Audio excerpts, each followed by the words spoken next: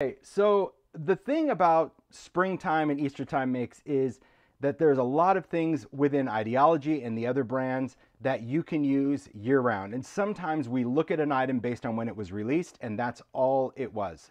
But I'm here to remind you that if you have any of this stuff in your stash, you may want to get to it and you may want to create something. Now, the tutorials for these things are on the Easter live that I did in 2022. So Mario will probably throw up a link. So that means it's on the blog. There's going to be close-up photos. There's a YouTube video on how some of this stuff was done.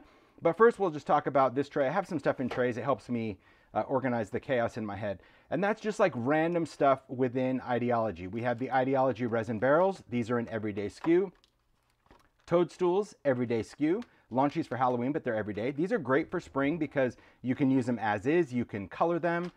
We have this one. This is a favorite. This is a SKU that I always hope will stick around, but sometimes it risks getting retired. But these are Ideology Bouquet. These are paper flowers that you can ink with any kind of inks, sprays, ink pads, even food coloring. They'll take color really easy because they are made out of paper, and they have little wire stems, so they're flexible. And then we have bubbles that we do for Halloween. So this was something that I made up. This little guy, I knocked him off just first thing this morning. I had this hot glued, so I'll hold him in place. But just to show you, like for the barrels themselves, you can use them and you can create little bubbles, just gluing those in with a styrofoam ball. This is the bouquet. This just kind of shows you how easy these are to ink. And I just like to work with Distress spray stain. You can also use mica stain, or you can use your ink pads, a little bit of water, and it wicks the color in there. Sometimes you can even go in with a blending tool like I do. I take a blending tool with a little bit of brown to antique those. These are the toadstools just with moss. There you go, hot glued onto the ruler. And then of course, if you have barrels left over, you can also use them for fall and Christmas. But right now we're kind of in this zone, into the spring zone. The ruler, it's an easy way to display, but sometimes hot glue is not my friend when I have really clumsy hands. So that's one idea, is just look through your stash of embellishments and alter them. This would be one of the favorites that I want to call out, because you can find these often on Etsy where they're selling them already pre-colored and they're quite expensive. These are so inexpensive because these 5 bunches are a ton of flowers, and the fact that you can bend them because of their wire stem, they're very cool, even for cards, okay? Then we have this one. And of course, these are a classic. These are the Bottlebrush carrot. So these are taking the woodland trees, which are Bottlebrush trees. This is a natural material, a sisal material. It's like natural rope that absorbs color. And there again, any kind of spray colorant is going to be easy. It could be mica stain, oxide spray, spray stain, dilutions, any kind of sprayable colorant. This will absorb color very quickly. There is a tutorial in the 2022. I take you through spraying it, misting it, kind of rolling it up. But these are things, especially like the woodlands, that you would need to buy only at Christmas. They come out at Christmas, and you know, maybe you didn't use up your Christmas trees. And by kind of following this tutorial, instead of having it look like a stick out tree, you just wrap it in a paper towel while it's wet to kind of get this carrot shape. And normally I tie raffia around it. But I had an idea yesterday. It was the first thing we did at 5 o'clock. I'm like, I need to run to the craft store. I gotta go check something out, because I like this, but I can't really find green raffia anymore, and coloring it is not fun to do. And I saw some inspiration on Instagram from my friend, the Vintage Pelican. She has just a great shop to do all sorts of cool things. And I was like, oh, I love what she was doing with greenery and spools. So I went and found some plastic greenery. Now, this is often the stuff that I would just walk by, but this was really interesting because it slides onto these wire stems, right? This kind of greenery where so you don't have to actually cut anything. You just look for the stuff that is attached, where you can just kind of pluck it off the wire. If I can do that. Here, I've already done these because there we go. You just pull them off the wire and they slide off and they have this hole. So what I did instead is kind of revamp, like just think of it as like Bottlebrush Carrot 2.0. I love this look. I love the look of actual plastic greens on this, because sliding them off of these pieces allowed me just to slide it on, because the Bottlebrush trees have a wire stem and that little wood base. That wood base twists off. So you could just go in and twist off that base and leave the wire there. And then when you're done with your trees, you just slide this stuff right over that wire. And then when you're done, that's where you put the hot glue. You actually put the hot glue on top, like a little bead of it, and that's what keeps these on. But I think it just gave these a whole different fresh vibe. And I love this if you were going to put it on a table or something. I just liked this greenery. You know, maybe you are into the homespun country and you like the more primitive look, but I thought this really dressed it up. So you could find inexpensive plastic greenery year round, but this is the time that it's pretty much on sale. I mean, this was 50% off just buying it because it's plastic spring stuff. But again, often the things that we walk by, they can be reimagined into something that we do. And so instead of keeping my carrots kind of down after I inked them, I just fluffed them up over the top, and I just thought they turned out really great. So something to think about if you have Bottlebrush trees and you have some plastic greenery, you can reimagine an idea. And that is always important, to remember what you know. And just because that's how I've done this, I mean, I've done this for years and years and years, it doesn't mean that when I see something else, I can't connect the dots and go, wow, that's a great idea. Don't they look way better. That's just a way better idea in my opinion. Okay, so let me move some of this stuff out of the way. I'll hand that off to you. Sure. Thanks. I'm just going to try to save a tray if I can. Cool, because I have stuff that I'm going to bring in. All right, let me balance that. So the next thing that I talked about in 2022, I'm just kind of going, you know, from 2022 so you can find everything, and then we'll go into this year as well, which is altering different things that you might find. Maybe you bought them on clearance before, maybe you have them from previous years that you never got to that make. So reminding you that you can make some foiled eggs. These are actually out of wood. So if you wanted to create larger foil eggs for a display, you can easily create them by purchasing foil candy wrappers. You can find these at the craft store. There's the demo video on how to alcohol ink this. You just take some alcohol ink and a felt and you rub right over that to tint those a color.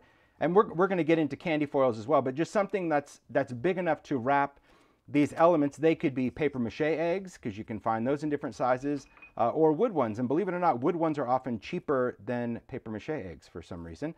Use a little collage medium. You'll see the whole demo and wrap them, but that's a great idea just to remember if you are decorating for Easter, maybe you're doing an Easter party or gathering or dinner. This is also just a great element to put as a tablescape, right, for each person, because they don't go bad, and you're not tempted to eat them.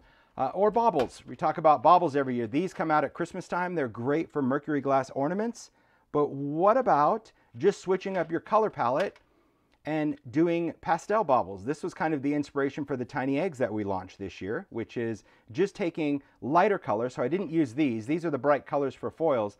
But any of your light colors of alcohol ink, put these in a little cup, stir them around just like we do the baubles. Again, the demos on the 2022 live. And then you have these pastels. These would be great as fillers for maybe a table or a centerpiece. You can mix up the colors. You can put them as a base for a tea light candle holder, all sorts of different things. And of course, you can use them in your makes. So just those 3 trays were ideas to be like, remember that, remember that, remember that, because you'll want to remember that to do it. Out of sight, out of mind. I am one of you guys as a maker, so I totally get that sometimes you just forget what you've done, okay?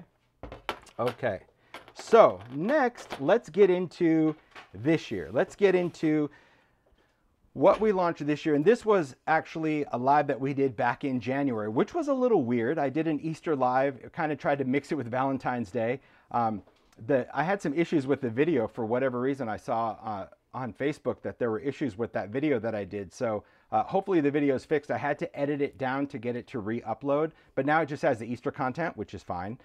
And what's great about this release was this was the first time for Ideology that we did a spring seasonal release. And it was only these 2 SKUs, the Salvage Rabbits and the Tiny Eggs. When I say seasonal, that means this was a one and done, meaning they came out in January. They're available at retailers worldwide. They did sell out from Advantis, who's a manufacturer, in January, but I've seen that there's still retailers that have remaining stock of these, but just know that once they're gone for the season. I'm hoping they come back next year. I don't see why they wouldn't, because they did so well. But that's not up to me. But what's great about these is I shared a bunch of different ideas of how you can alter these. And again, I'm not going to demo this. I have other things to demo in this slide, but I wanted to remind you of some ideas that we can do with, first up, the Salvage Rabbit. So this one, there's a demo on using foundry wax. So to create a faux foil wrap. Initially my idea was, oh, I'll just take that candy foil and try to wrap it. That did not work. It was too detailed to get the foil to stick, and I didn't have that kind of patience.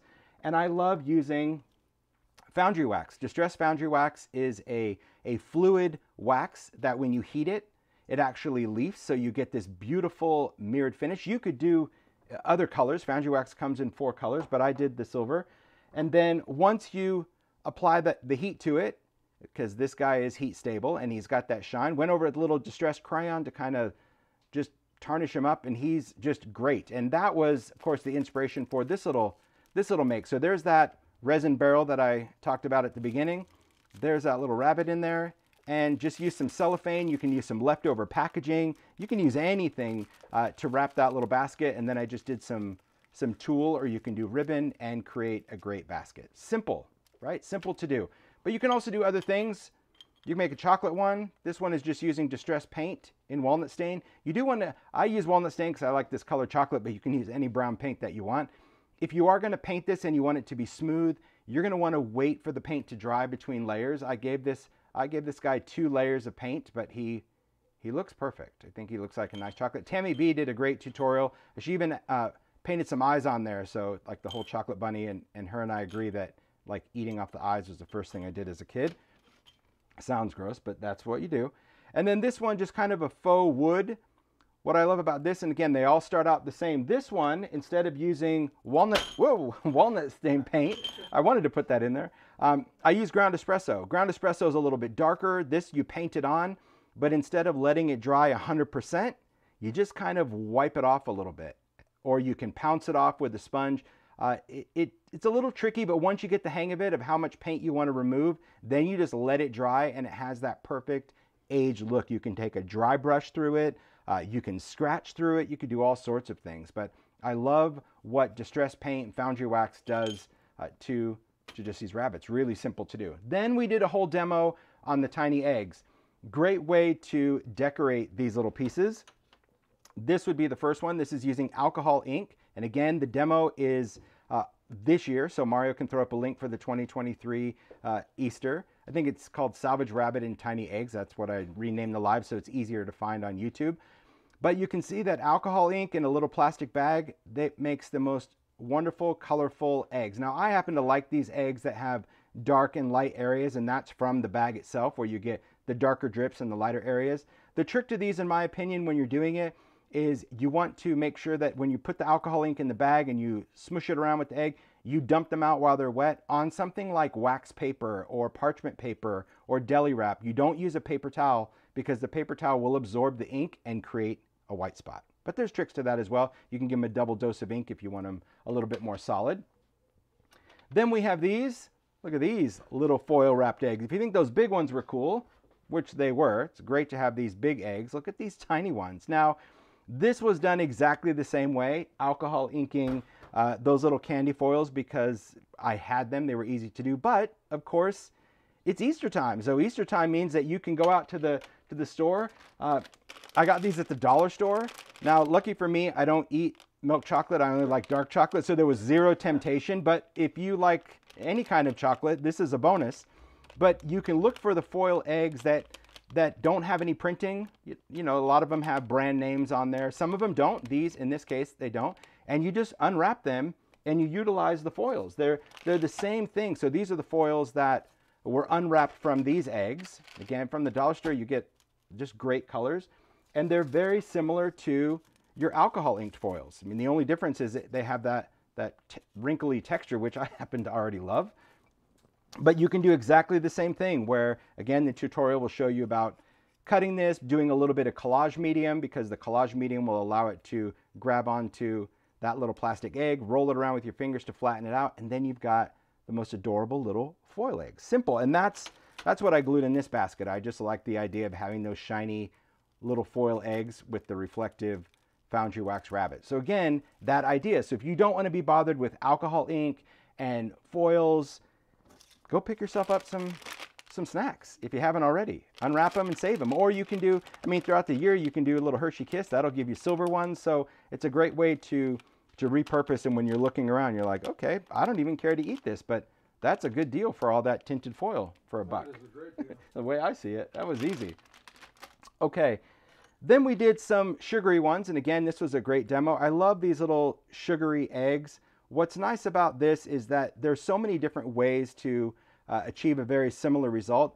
I love working with glitter, believe it or not, rock candy glitter, because it's like sugar. So that shouldn't surprise you. If it has anything to do with sugar or sweets, it's got my name on it. So Distressed Rock Candy, this is a clear glitter.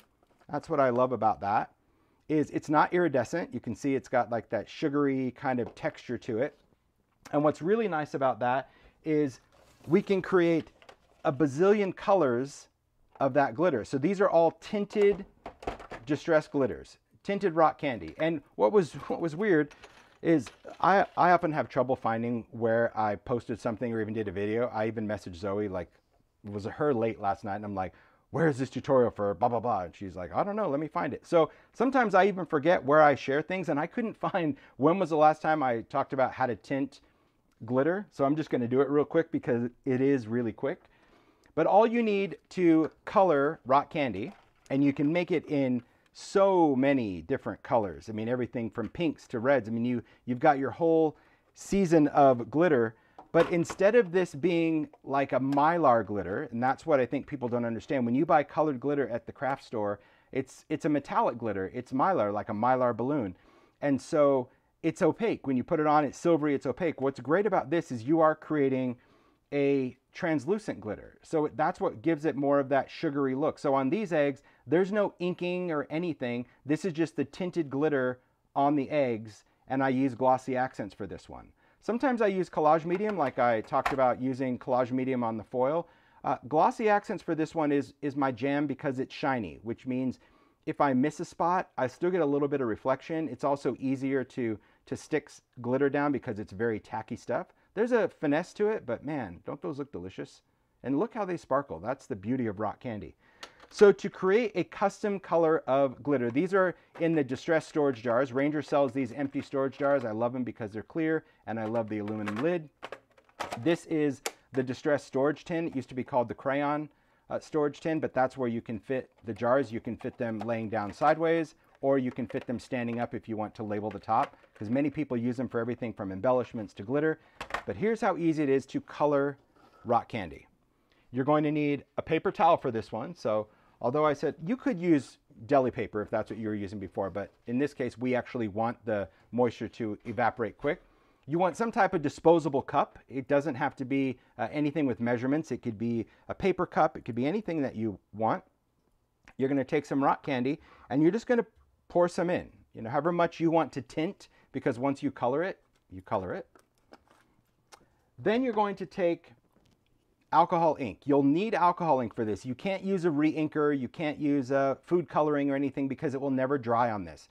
Glitter is still a plastic, and alcohol ink works on plastic. So it's going to be the best colorant. You're also going to need some type of stick, something that we can stir this with. It could be a metal spoon, whatever you want. And it's really easy. So we're going to open the alcohol ink, whatever color you want. There is no measurement, so you're just going to squeeze some ink in there like that. You'll take the stick and you're just going to start stirring it up. And when you start stirring it, you're going to think you did something wrong because it looks really clumpy. But you just keep stirring, and you're mixing this up. And you're going to see that it starts to almost become like wet sand.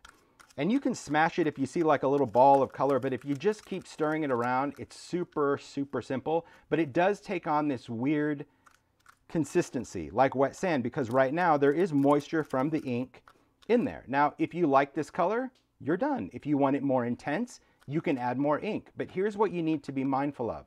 When you work with alcohol ink, when you color the glitter, it's only going to color the glitter up to the color of the label.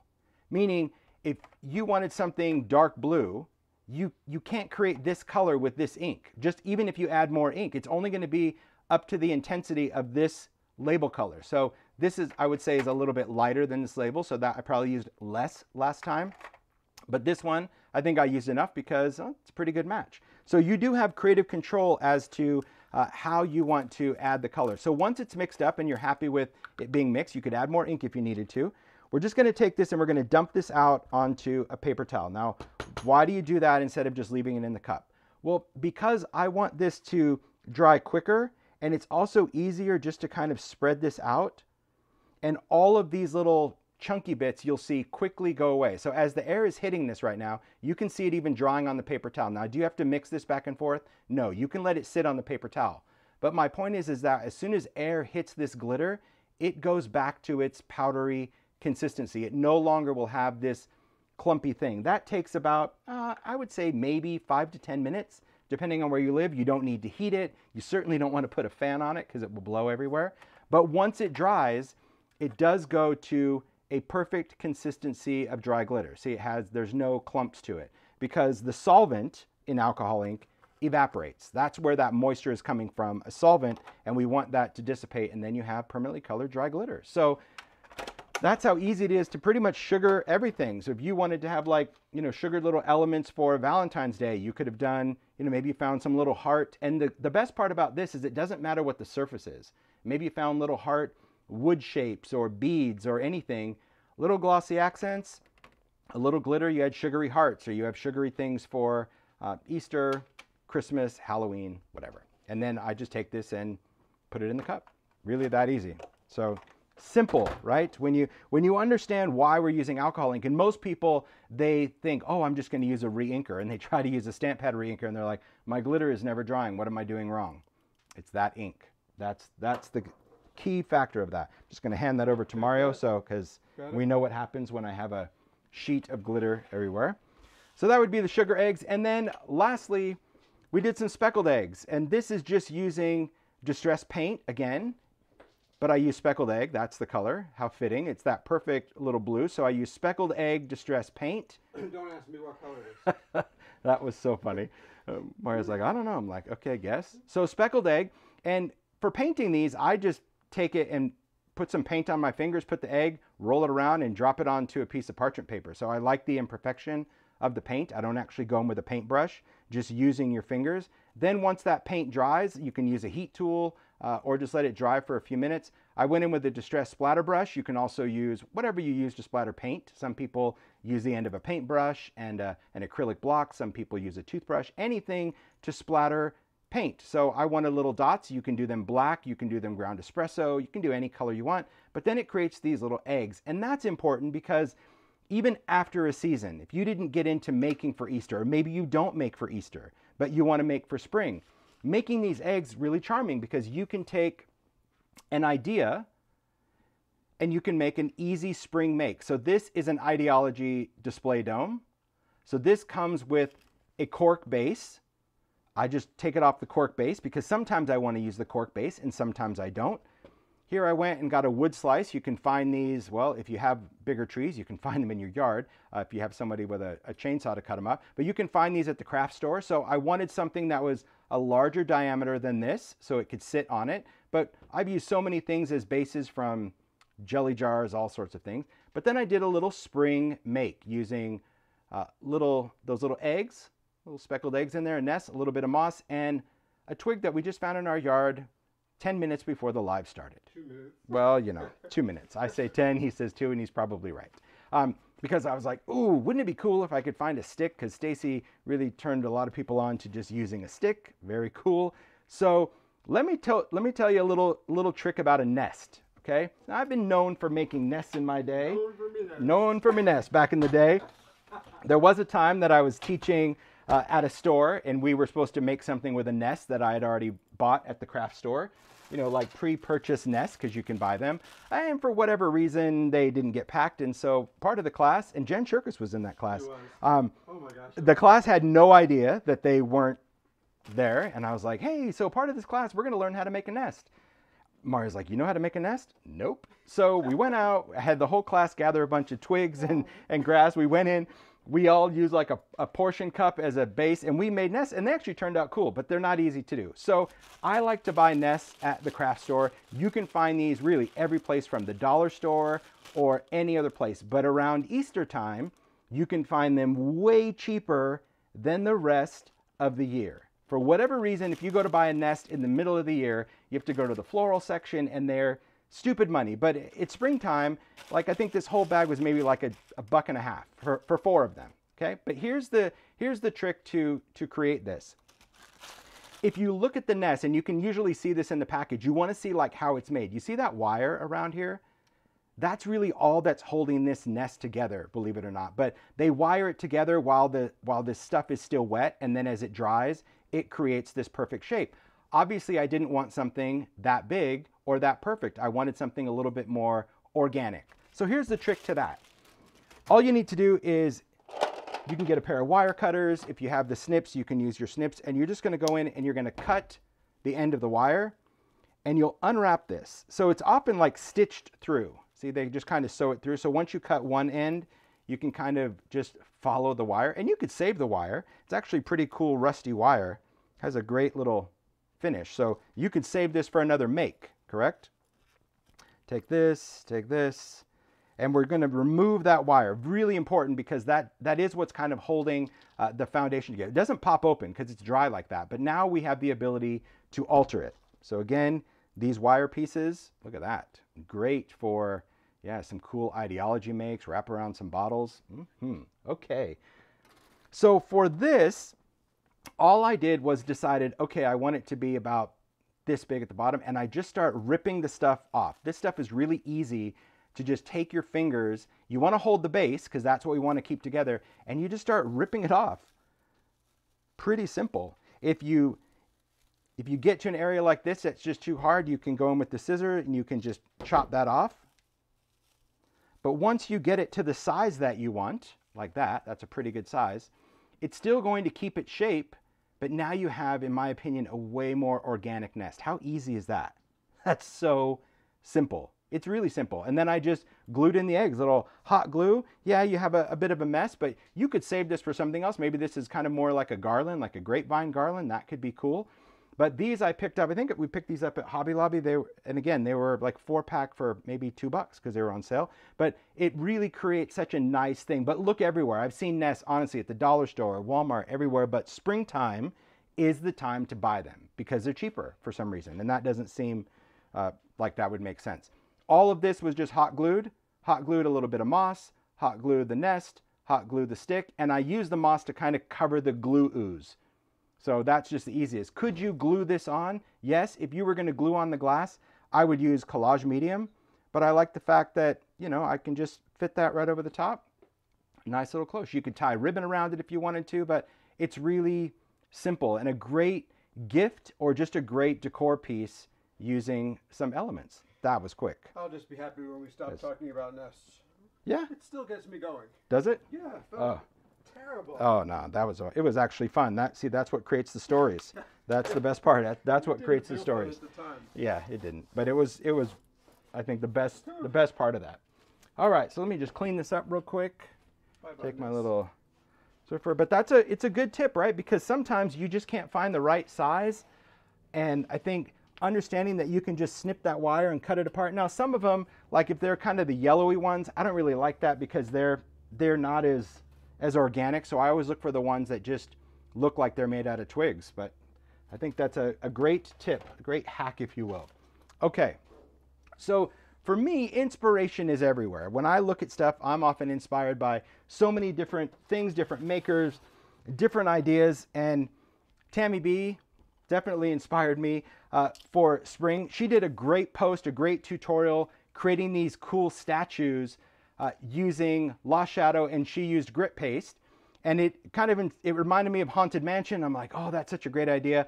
She used vignette finials. She even used some urns. So this is just an idea to remind you of, hey, you can take even seasonal stuff or elements. This happens to be the Halloween urns.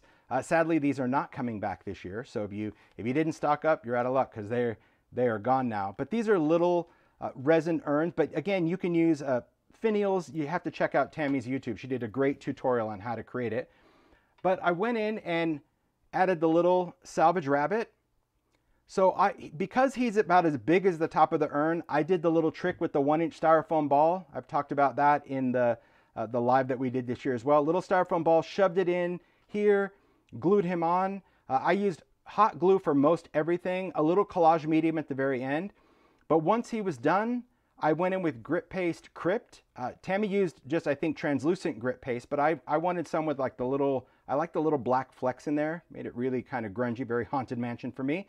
Added a little grit paste, let that dry. Added some paint. I used pumice stone. She used Lost Shadow because I wanted to do it different. And I think that's important to know that you can use different elements that you have.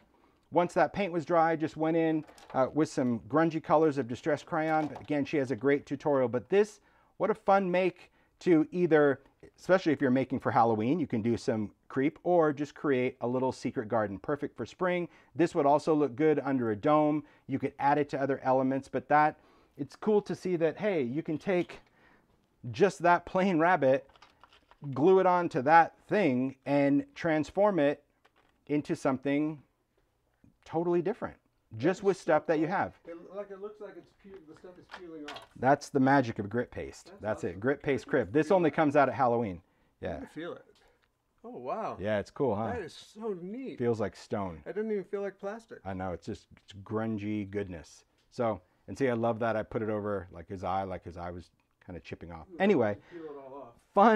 fun things to do with the rabbit. And then, while we were at the craft store last night, I walked by this bag of these little topiary things, and immediately I was transported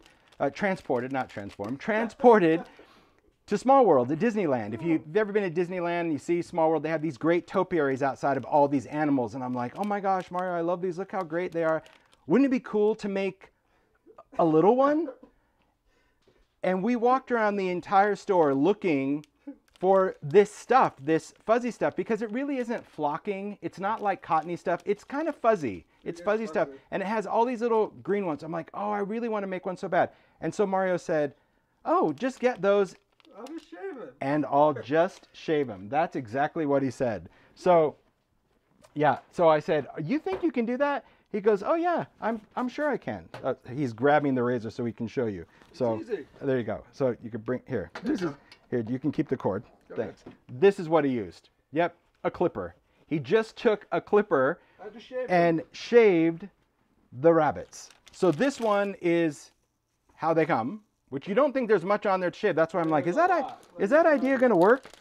But then as he goes in shaving it down, because these are just made out of like styrofoam, yeah, he totally shaved all that cool green fuzz off to where I got a little bag of it. And it doesn't seem like anything, but it's a bunch of little green fibers. That's and I only shaved two. I left you one so you can see the difference. And I made one with what's in this bag. So there's a lot of stuff in there. So again, these little rabbits, maybe they were $1.50 for 3 of them because they're on sale.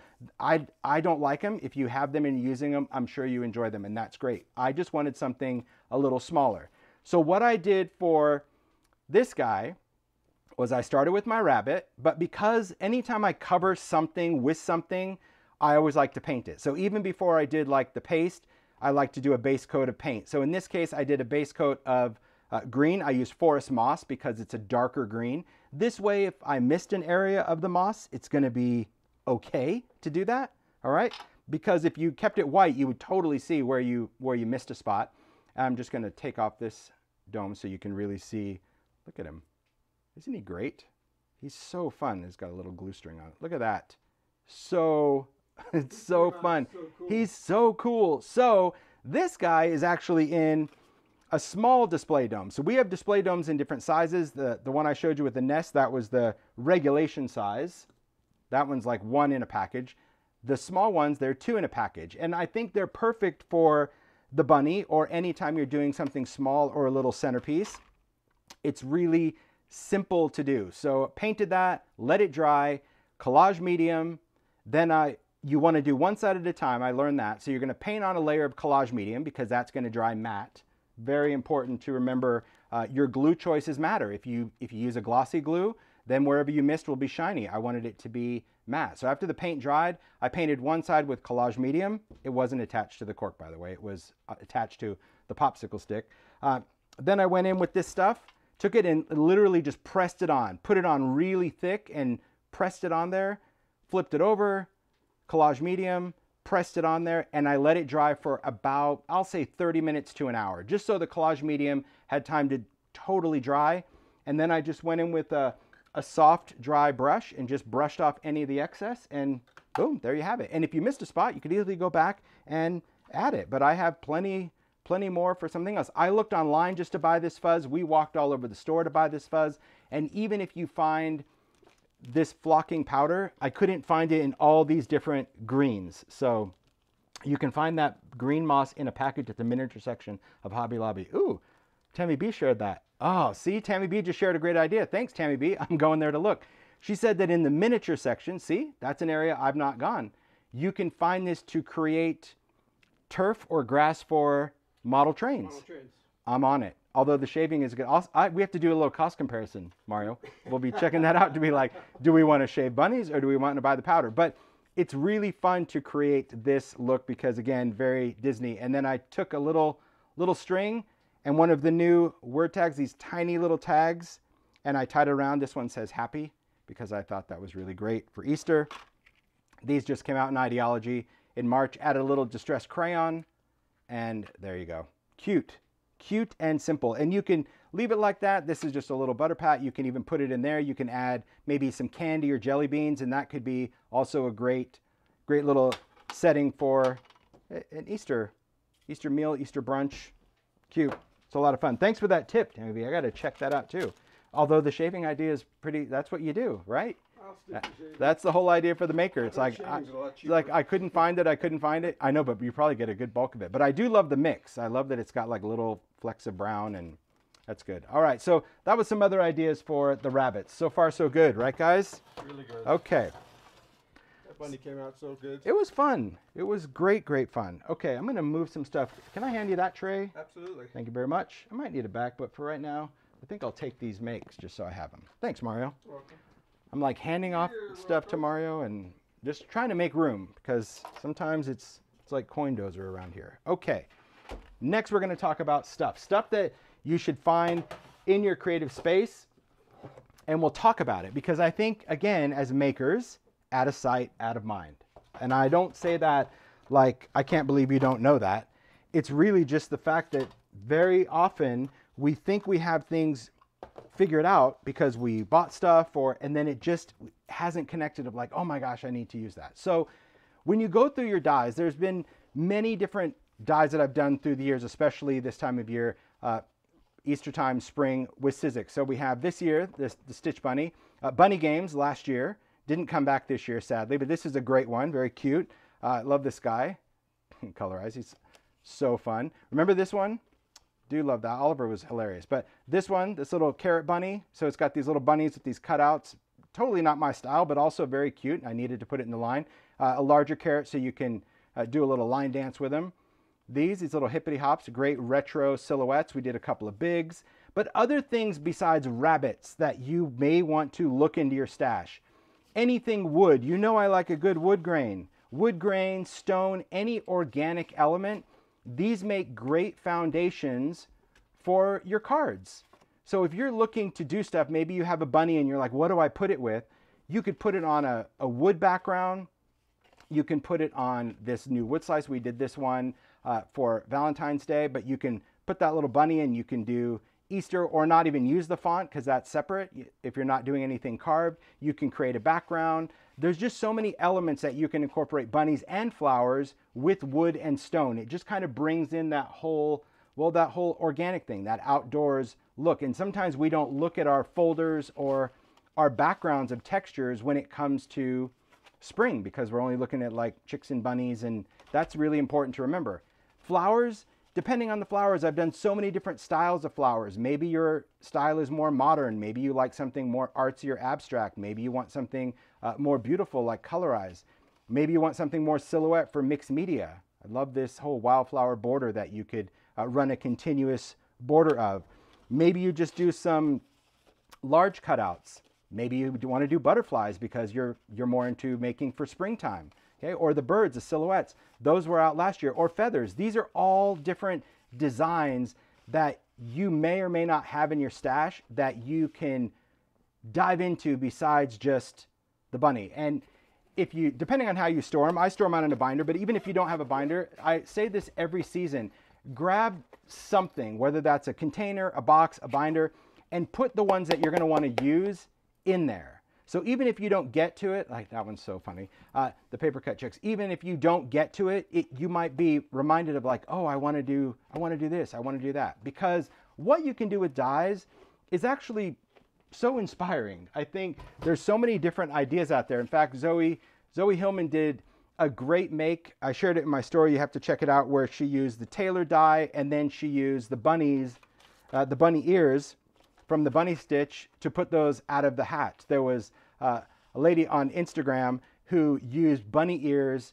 on an ideology portrait, which I thought was great. I think Rika is her name, but I don't know her Instagram off the top of my head. Paula might, but she did just a great make where she took a paper doll, the portrait, and then she cut out her own bunny ears. But even if you don't want to cut out your own, you may look at your dies just for the ears at that point, because I thought that was a great idea, where depending on what you're doing, you can just say, okay, I just want those ears. That's going to be perfect, and paint them or color them or put them with something else by creating a little different with your dies. That's important.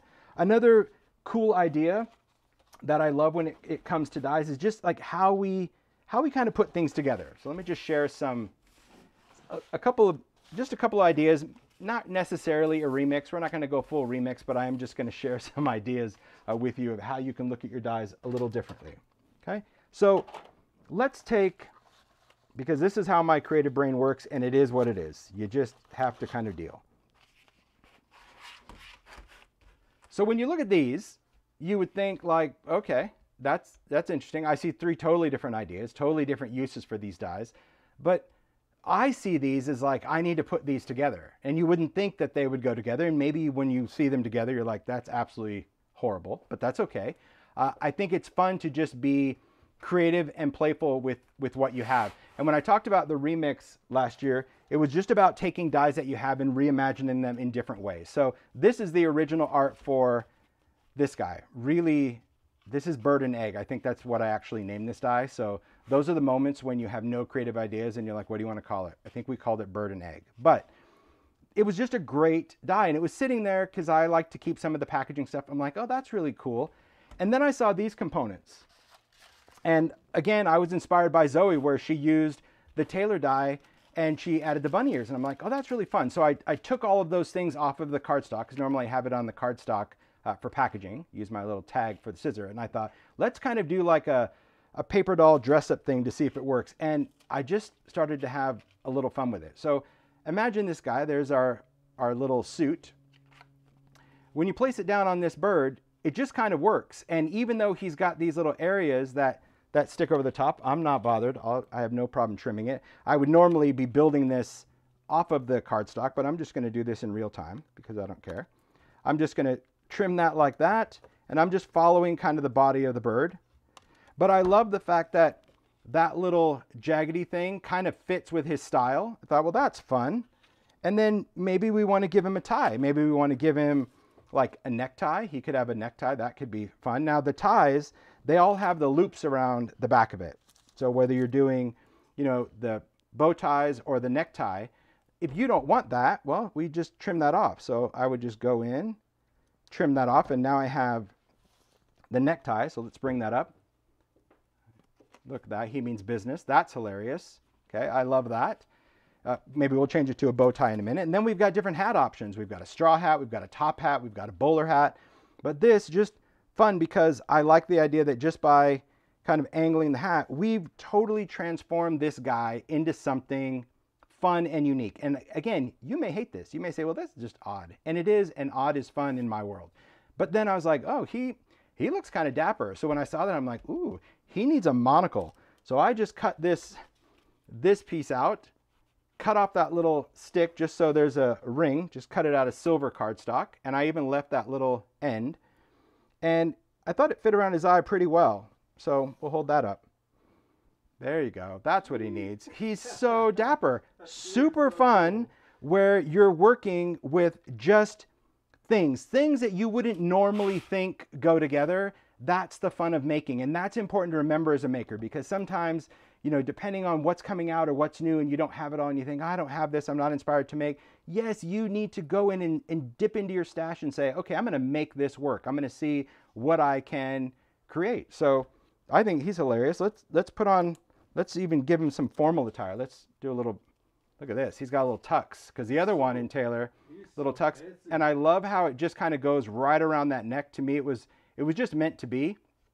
Couldn't say I designed it this way, it's just meant to be, but you know, working with Lisa, often there's things that just serendipitously happen when we're doing dies.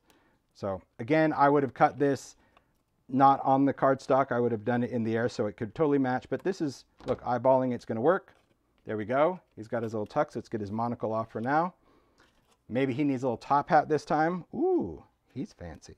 Yeah, I still think he needs that little monocle, because that makes him, I think, even more sophisticated. That's pretty fun. And I think for this, he needs that nice red bow tie. So there again, I'm going to get rid of that ring around it.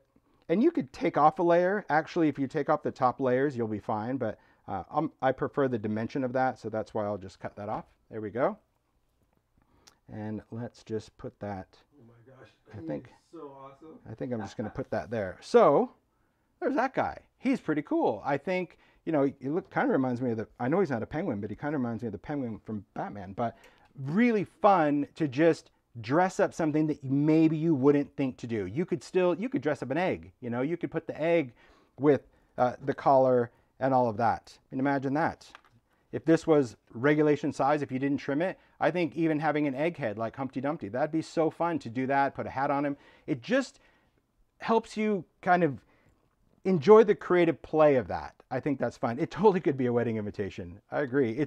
He's really fun. And yes, I see people say he needs an Easter suit, bright blues and greens. Absolutely. You can totally change the colors. It's just the idea to remind you to look at what you have and just reimagine it. Sometimes you'll be surprised how, even in this case, something new, like this one, I love this die because I love the dimension that it creates for the clothing, that a lot of times those pieces will work with things that you least expect to work with. But I think, yeah, that's still really a favorite. Cool. So much fun. Okay, so that's just kind of reminding you to go into your stash, pull out some dies, and just look at the components and go, okay, it is kind of like color forms, and just saying, gosh, this is fun. It's fun to just kind of play around with. So another idea that I wanted to throw your way is this one. So this one came out at Christmas time, and I told people, I'm not going to say I warned, because I didn't warn. I just reminded you, creatively reminded you, that when you look at a package sometimes, depending on when a die or a stamp for that matter is released, often it has a very strong seasonality, because that is when it's released. And in this case, this whole layered plaid, it had a nice festive vibe. Now this could easily be Valentine's, this could be so many different things, but remember, when you have a background die, changing the color completely changes, in my opinion, the entire appearance of a die. Right? So you could start with either a craft background or a white background, depending on what type of card maker you are, cut out of all different pastel colors. You can do two-tone. So remember, on these, you can flip these around different ways. Each time you're going to get a whole different type of plaid. But when you place this down, let me stack this up, because this die comes with 3 dies. It comes with a die to cut a card front, and then 2 dies because these will fit on that panel and give you that little edge. But take a look at that. So simple, so spring. And you can do tone on tone if you want, or you can just completely mix it up. And you could say, okay, I want to do purple on pink, because the possibilities are endless. So you just think of this die and how you want to create it. And you say, okay, I like this because I see that wide pink stripe, but if I flip it over this way, the way these line up, let me stack them up properly. Then see how it kind of breaks up that solid line, and now it gives you a narrow line. So you do get a different visual by flipping around those layers. But I love the different color combos. And even on craft, if you want something a little bit more vintage, you can still mix those colors on craft. I think I want to do this blue on this mint on this craft. Yeah, I like those colors together with browns. Simple, right? Something totally different when it comes to working with different pieces and different components. And I think the best way to start is this way. Don't try to figure it out in your head, unless you're only making one thing. If you're only making one thing, okay, then you need to figure it out. But a lot of times you can spend so much time choosing cardstock, and some people choose cardstock like you're choosing the color to paint your house. It's not that big of a life-altering decision. So I think getting out some cardstock and just cutting then you have options, because then you can mix and match. These could be backgrounds. This could be something that maybe you apply to another shape and cut it out. So maybe you do this, maybe you glue it onto a piece of cardstock, and maybe you have a big egg-shaped die, and then you cut that again, and now you have a plaid egg. There's so many different things when it comes to utilizing your dies, but at face value, you look at that and you're like, okay, that's either going to be like Christmas, or maybe it's going to be Valentine's Day, but certainly you don't think of it as Easter, and it works. And you can use these plaids separately as well. You don't have to layer them together. So why are these plaids, but sometimes they're tartan? They are tartan. They're always tartan, Mario. But No, I don't know.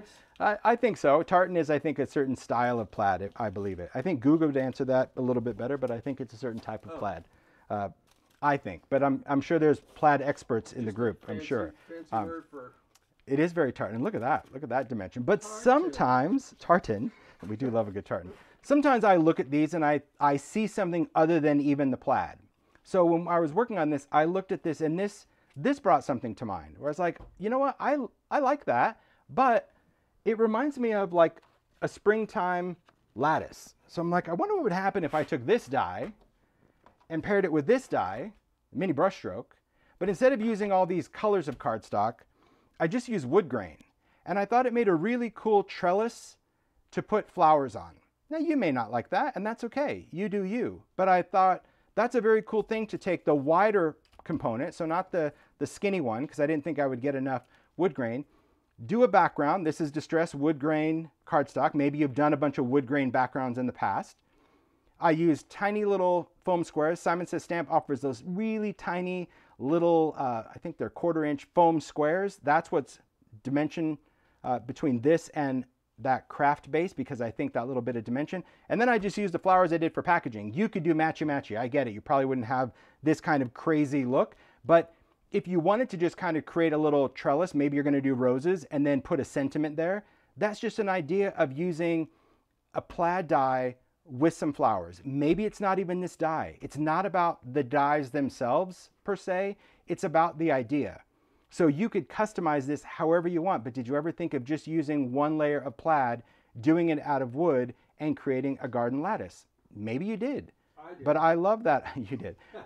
But I love that idea, and I think raising it off of the surface also gives it that dimensional aesthetic, okay? That to me is just like, it's just a cool, clever way to reimagine. And that's what I was saying about this live. Ideas. It's about giving you ideas to say, look at what you have, right? This is about making. This is really about making, putting some things together. Even if you make one thing for the spring season, make something, okay?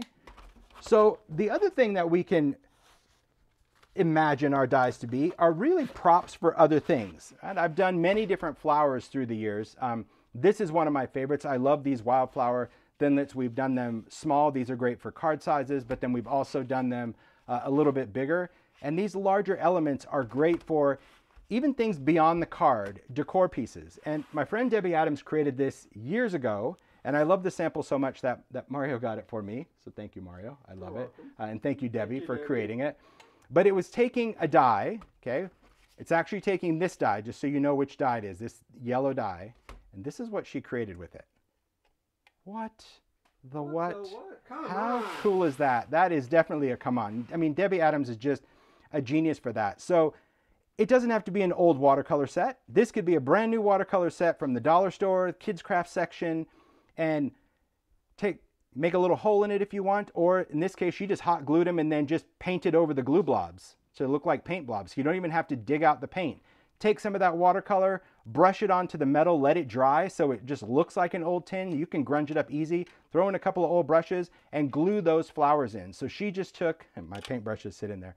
So she just took this die, but by cutting it out of white cardstock, went in and added colors, and then just stuck it on with some wires. So you can see the wires in the back there, the mechanics.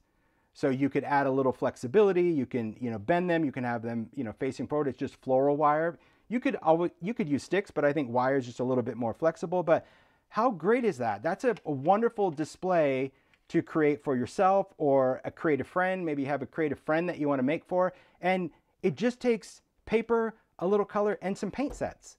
So even if you found shorter ones, bonus on you, because then you only have to make 4 or 5 flowers, you know, versus the whole rainbow. But I think what a great display piece, and just the fact that they all different heights, and the fact of how she colored them, did a little pen work, so you can see that little detail bit. I mean, Debbie Adams, that's just brilliant. And I've kept it in my studio for years. I don't even know the year that she made this, but I always thought, what a great idea to take a die and put it onto an object. We often see that, you know, on a book or a box, but to put it in a paint tin, this is maker all the way. So think about that. Think about doing it, and you wouldn't even have to do the same flower. You can make an entire garden by cutting different flowers and adding that. But that's over 3 years. I wanted to share the idea. I love it. It's just super clever and super fun way to incorporate dyes in a different way.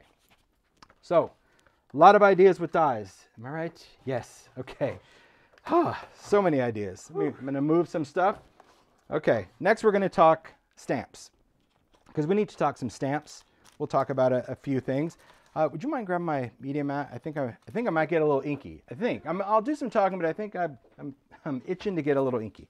Okay, we talked about this guy in the live. Thanks, Mario. In January. See, wasn't even planning, and here it is. This is how I roll. Whatever my brain wants to do, it's going to do. All right, I'm going to zoom in real quick just to get rid of that little light right there. So bear with me. Sometimes my camera cooperates, and sometimes, there we go.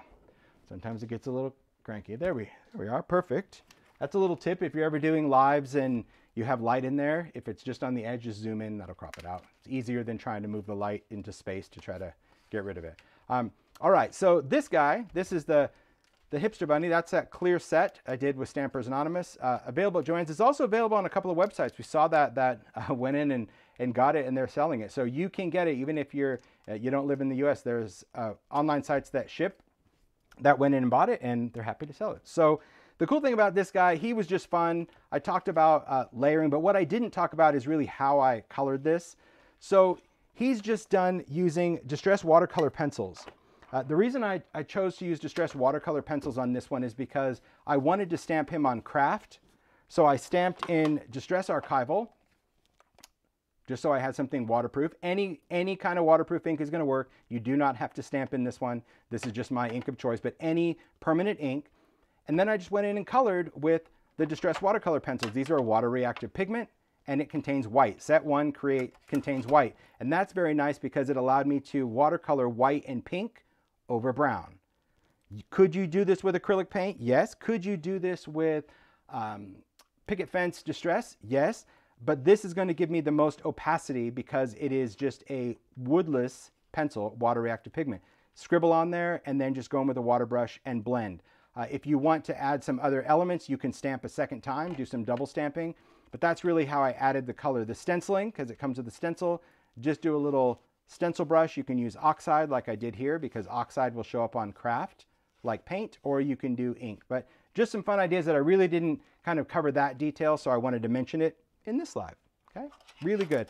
Anytime you want to color on craft, this is going to be so much more visually vivid than a marker or an ink because you're dealing with a pigment in the pencil.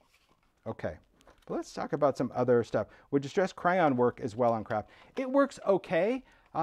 Distress Crayon just has a different viscosity. Someone asked if Distress Crayon would work the same on craft. It definitely works on craft paper. It just has a different viscosity, so you may need to maybe do 2 layers of crayon to get it to be this opaque, but you might be perfectly happy with the results of that. So definitely try it. If that's what you have, definitely try it.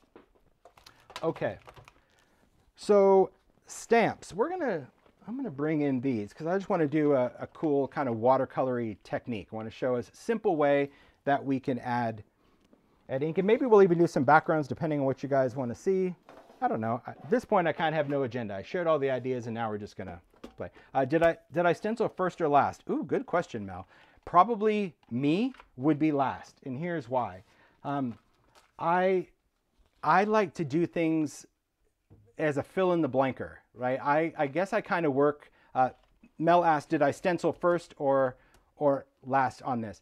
For me, I always prioritize my makes by whatever I want to do. So in this case, it was all about the bunny. So that was first. That's the first thing on the paper, the first thing I colored, whatever. And then I just go in with the stencil and fill in the blanks. Because if I were to stencil the whole background with ink and then I try to watercolor, if I re-wet that brown ink, it's going to turn the white brown. Or I didn't want maybe a plaid going across his forehead. So that's really why I just used a stencil, I guess backwards. And people, listen, I've gotten emails for years. Ever since I did these kind of stencils with Stampers Anonymous, the emails, they come and then they go in the delete file. Because this is, look, if you want a large stencil, I get that. There are many companies out there that make big stencils, sheet stencils, 6x6, 12x12. You do you. For me, a stencil is always a fill in the blanker. So that's why I loved the whole tag system, because I didn't want to get in the habit of slapping down a stencil, inking the whole thing, and then trying to deal with it. So a layering stencil, even these that we do in those clear sets, we call them Franken stencils. Ted calls them that, because it's like two parts of this stencil, there's actually a full version of this stencil and a full version of this stencil in the line. But this allows me to just place that stencil, I like to work with a blending brush, which I don't think I have one over here. I think I do. Yeah, I do. I do. I would work with a blending brush because that's going to give me the most detail versus a blending tool. So I like to work with this. And then I would just go in and ink some areas. But see, I can see where my image is. So that allows me to put some down, and then I can move that over here. And you can visualize like, okay, that's pretty much where that lines up. And I'll ink some over here. And then I can move some down and ink that here. And I can work around that to kind of fill in the blanks. So that's really how I like to just go in and add a design. I appreciate that sometimes people want an entire stenciled background, and there are stencils for that, just not in this line. So that's why I do the layering stencils, and I like that. I also like to print with them, and I think it's also a good reminder that you can use tools in different ways. It doesn't always have to be one specific way to do it. And this is the benefit of a brush versus foam. I'll do that demo. Less talking, more doing. Okay. Why not? Yep. Can you do me a favor? In the front of that file, hand me the media grip real quick. Thank you very much. There's, this file? yep, you'll see like the plastic files in the very front. Just grab that whole stack of them, because I don't know what size I'm going to need. Sure. And I'll just give you a quick, oh, there we go. That's going to work. That's what you wanted? Yes, yeah. Absolutely. I'm just trying to take these out. There we go. Okay. Let's see what I need. Okay, I'm just gonna throw down some media grip real quick.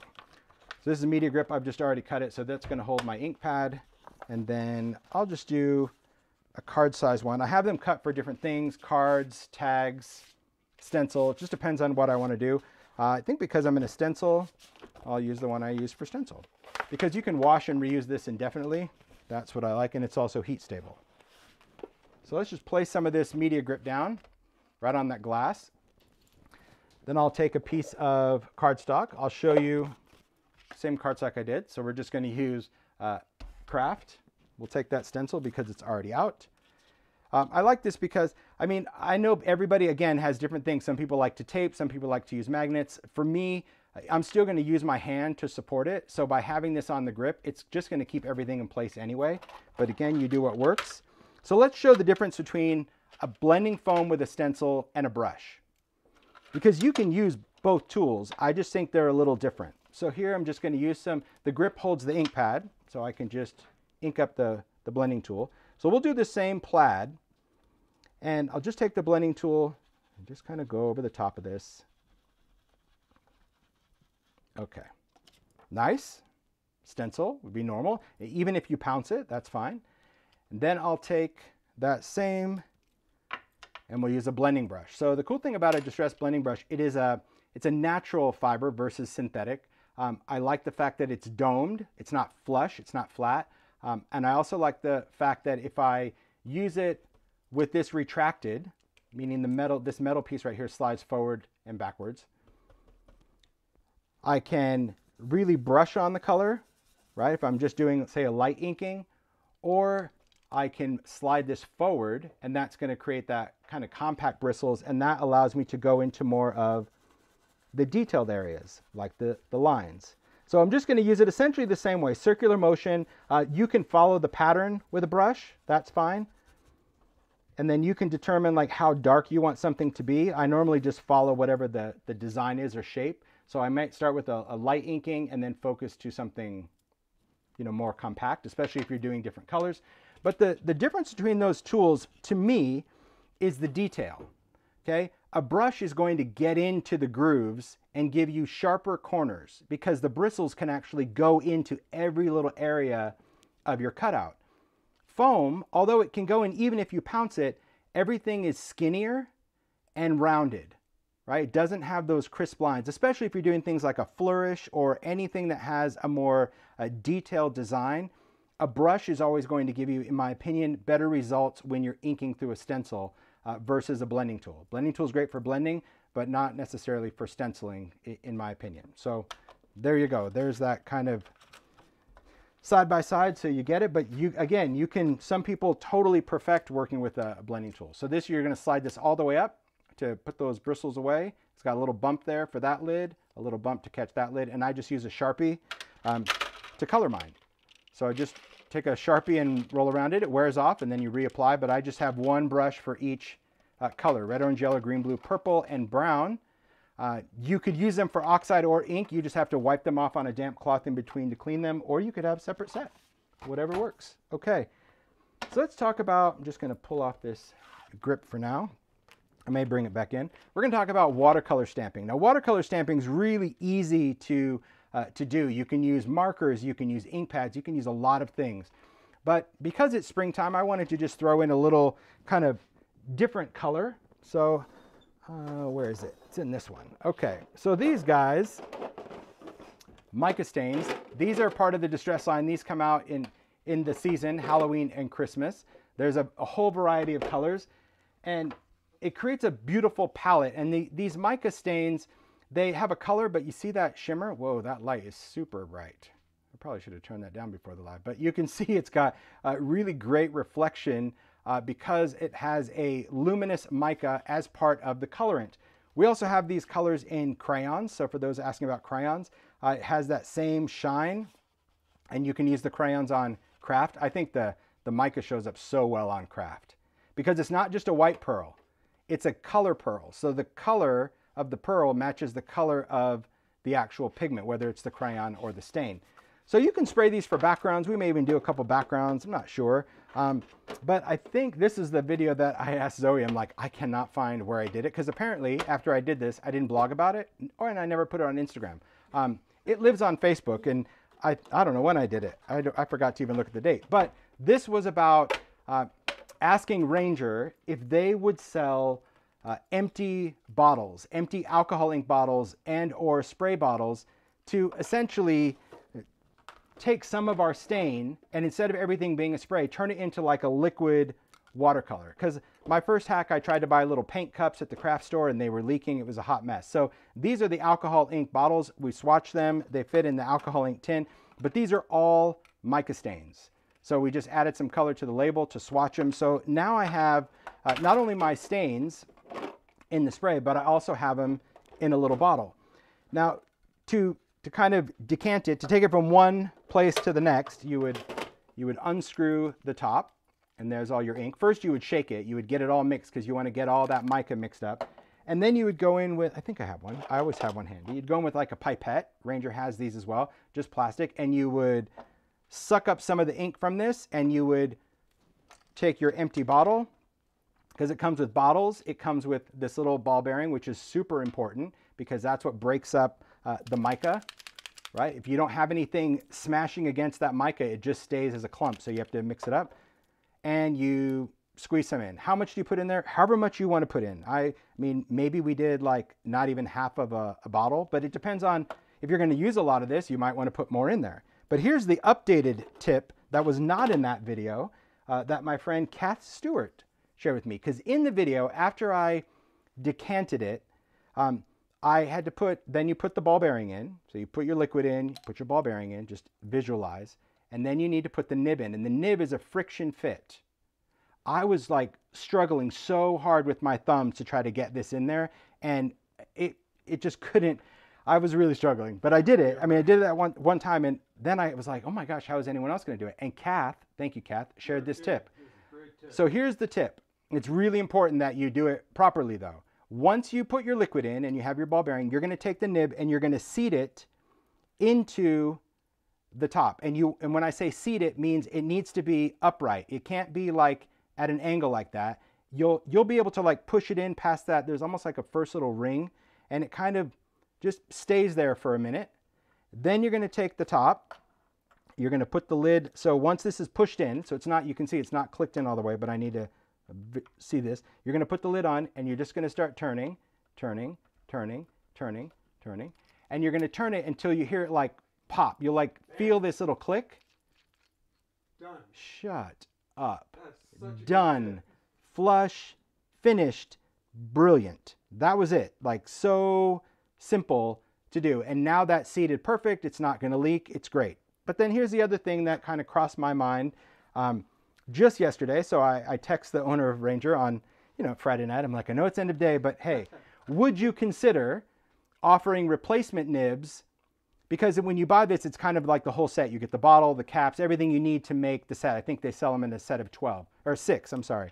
But if you have to refill this, you have to remove this nib. And the only way to remove this nib is with a pair of pliers, which I've already done for the purpose of this demo. And can you see how that little nib is like kinked? When you take needle nose pliers and you pop this off, you've essentially like bent this nib. You've kinked it. And I said, would you just consider like selling a replacement pack of nibs? So they're going to add them to the site. If they didn't do it today, maybe they'll do it by Monday. But this way, if you need to pull this off because you need to refill it or for whatever reason, I don't like to reuse it because, again, it has that kink in there, and that means the mica is going to get clogged up in there. So yes, they are going to offer replacement nibs. So when you pull this off, you just put that on. I think it's going to be like, 12 for $1 or something. It's not a huge cost, but it's something that's going to maintain this idea if that's how you like to use it. Okay. So I'll just take a few colors. Haven't used these probably since the last time maybe we demo. I'm going to take a couple of greens. I do love that green. That's good. Probably maybe a little orange. Maybe we'll do a little purple. Isn't that interesting how that one purple, it's the only color that like stains the bottle. That's got to be some intense dye. Okay, I think I'm good with those colors. No, maybe not. All right, now I should be good. Am I good? Almost. Okay, now I'm good. I just want to kind of set this aside because I can go crazy. I like to set these down on their sides. So that's going to get the mica to kind of lay across. I'm going to put just a little piece of grip here because that'll just kind of hold on to these just as I'm using these. All right. So what we can do when it comes to working with these colors is treat them as you would a watercolor or an ink. Okay. You can shake this up, kind of get that mixing ball to kind of really mix up that mixture. You want to make sure that you don't have anything set at the bottom. So the reason on the side is it will start kind of pulling this mica powder slowly but surely. Not that big of an issue with these little shakes, but certainly a bigger issue with sprays. You can work right on the craft mat if you're working on a media mat. You can treat a palette however you want, but because this comes with a built-in palette, I'm going to use it. So I'm just going to remove the craft mat so I have my palette squares, because this way I can set this up in rainbow order, if you will. So I'm just going to start. Mark, you want to shake some of these? Sure. Do a little dance back there? He won't dance, but here you go. I'll give these to him. Maybe you shake them simultaneously. Yeah, you got it. All right, I'm just going to build a quick palette, and I don't want to bore you with shakety shake. But again, if you don't have mica stains, you can do this with re-inkers. You can do this with any type of concentrated color. But I love the mica because it's very shimmery. And especially for a springtime make, why not bring on a little bit of the shimmery stuff? So I'll just take this. Ooh, I'm going to add a little bit in there. Here you go, little shake, drip. shake. Thank you. You're welcome. All right. One by one. Okay. Add some pink. I'm going to add a couple little drops of red. You don't need a lot. You can use as much as you want, but you really don't need a lot of this at all. Any more? Okay. No, I'm good. Do a little orange. So I'm just building this in rainbow order because then I'll just kind of know Roy G. Biv. Oh, you have to remember not to shake right before you open it. You see, I did that twice. It's just because it adds that little bonus drop that you don't want, that I don't want. I do think I want a little more yellow though. There we go. Okay. Okay. Okay. All right, reading.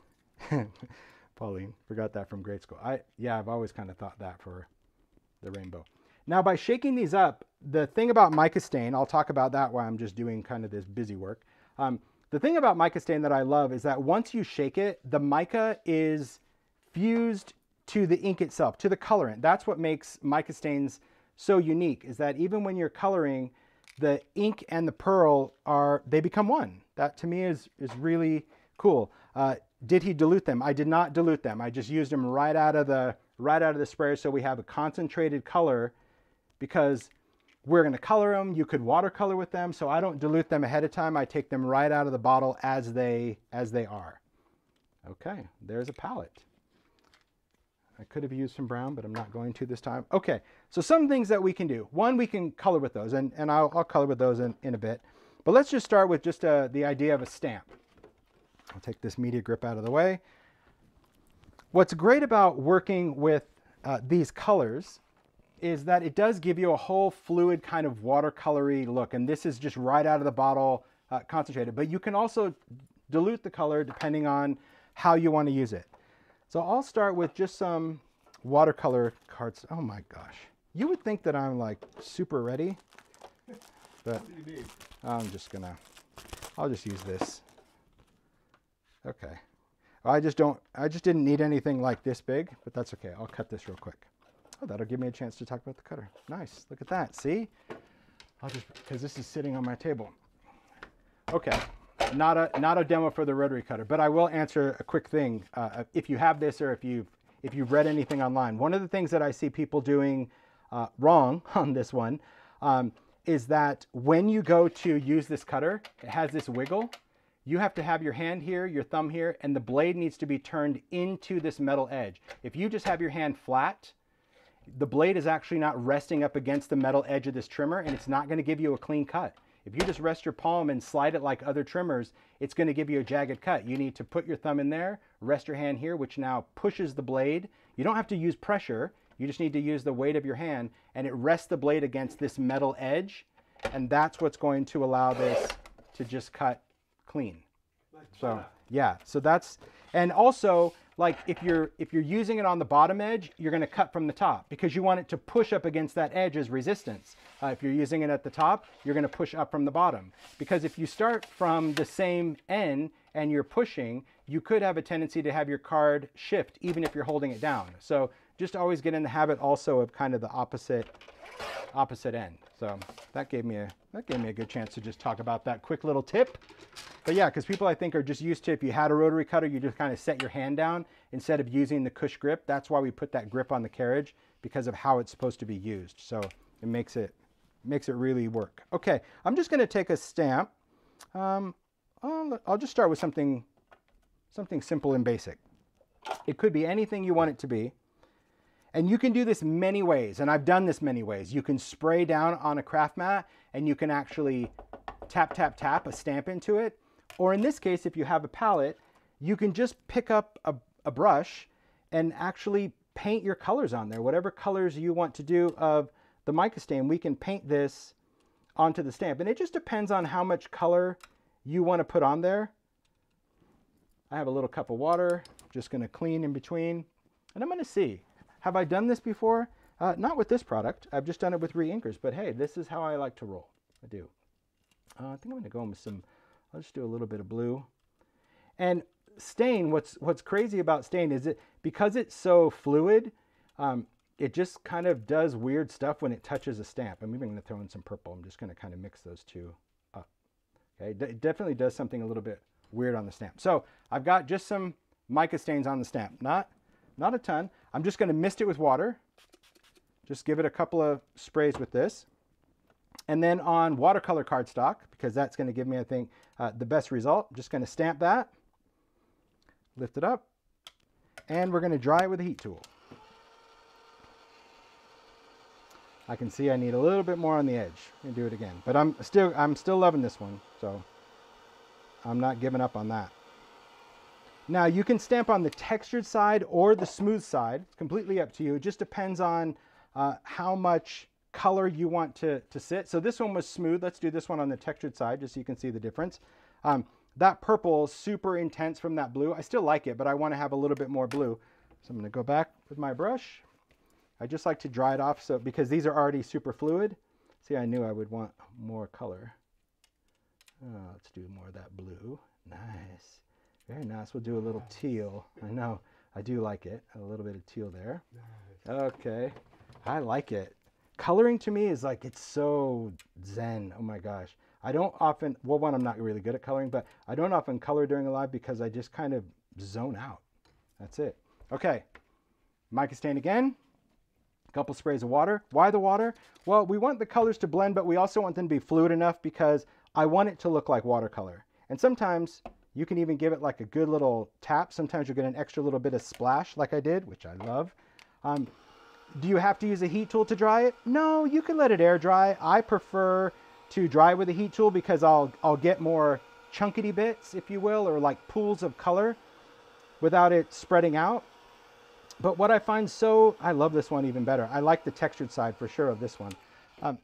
What's nice about doing this technique is not only to get the color, but see, you get that shine, that luminous, and this light is blasting it out, but really it's such a beautiful shimmer on there, but you have the coloration of the dye in there with that little bit of mica. And it's something that, you know, maybe you have done this with your ink pads, because I mean, I've done this with distress pads for years where you take your little ink cubes and do it, but it's another way to use maybe a product that maybe you haven't used since Christmas or Halloween, or at all for that matter. You know, you just haven't taken it out, and maybe sprays aren't your thing. And that's another thing that sometimes as makers, we kind of determine how we make and the viability of a product, where you'll look at that and go, oh, mica stains, yeah, that looks pretty, but I don't spray, it's too messy. I get that. Maybe you don't want to, I didn't spray for years.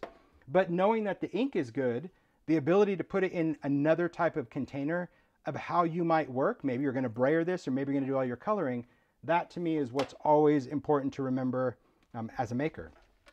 So to clean the stamp, just going to spray this. I'm going to actually try to get one more stamping out of it. I see a little color there, so I just sprayed it with some more water, and I'll stamp it again.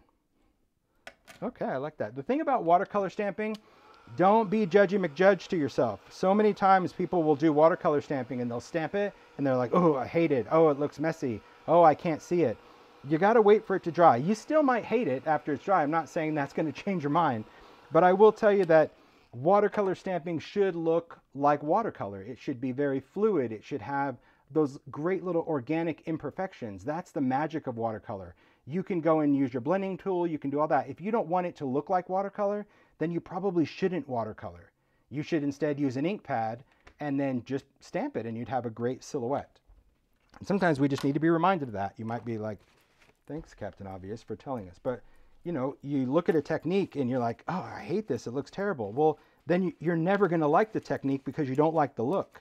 So I'm just drying this off just with a cloth. I'll stick the stamp down. Let's do another color because I do want to do something. Oh, I'll do this one. It's a nice big one. Slap that down. And we'll do some, I do have another sheet. Okay. We'll do some yellows this time. Just some different yellows and browns. And the colors, I think in this particular one, especially like this one, we'll go back to this purpley blue one. You see the nice thing about having that little bit of blue? Although I didn't put enough ink there, I'm still okay with it because you don't know, it looks like a pressed flower to me. But adding two different colors, now I'm getting a little bit of blue pearl on that purple. It's pretty. Okay, so let's take this one. Just again, going in with the brush, I'll start with some yellow. I've got lots of yellow up here. And you want to be, I mean, you want to be fairly generous, but you just don't want to go too crazy. It's not going to, I'll hold it up again to the camera. It's not going to hold on to the stamp like an ink pad does. It's fluid. So I'm just going to do a little bit of orange. That's probably a little too much. So let me just move some of that down. Okay, good. And we'll get into some greens. And I'm just going to follow the line. And it's okay to paint off the edge. So if you don't have a steady hand, this is also really good for you because you can totally go off the path with this. Okay, got some green in there. Don't have much of this light green, but I'm still going to throw it in. And let me wash my brush. And I'm going to take a little bit of this teal. That'll give me just some little pops of color right there. And I'm going to go back one more time to yellow. And each time I am just kind of wiping my brush off because I don't want to add too much water to this. It's just going to make it a little bit more challenging. So this is that case that you get what you get and you don't throw a fit. I mean, the beauty of watercolor stamping. Oh, I want a little bit more green down there. See right there where it's totally dry? There we go. Okay. So that's what we've got on our stamp. Pretty fluid, not pooling off, certainly not running off the rubber, but there's quite a bit on there. Mist, because we just want that to be wet. Textured side, and let's stamp that down. Stamp with purpose. Hold it there for a second, lift it off. Ooh, I like that. It's that little kind of thunk, which is kind of fun. Okay, just drying this. Again, I do like drying with a heat tool just because all those drips and drops, it's really, really nice. So there was a question, can you use a water brush? Oh, yeah, good question. I would not recommend using a water brush for this because the color is so intense that your water brush will become that color for a long time. So rinsing it out with a paintbrush, I mean, you can even see how much I wipe off in between. It's a lot of color on the brush. So in fact, I think the first time I demoed this during one of the holiday ones, I actually did use a water brush. And it was like red and I just kept wiping and wiping just to try to get that color out. So if that's all you have, then yes, you could use it, but it's much more challenging to clean the color out between colors. So that's why I chose a paintbrush, because I do have my water brush right here, but I'll choose to use it for other things, except, you know, unlike the mica stain. So look at that. That beautiful. See, that orange actually really was nice. It kind of rose to the top. See that little introduction of blue, those little greens. And it's the textured paper also that's creating that additional wicking.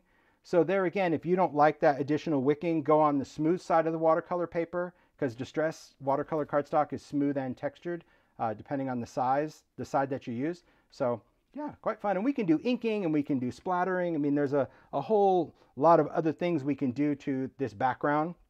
You know, we might want to, let's dry this just a little bit. Let's add just a little bit of schmutz to it, because we can. Let's see, I know I have an ink pad here. Normally I would work on a craft mat.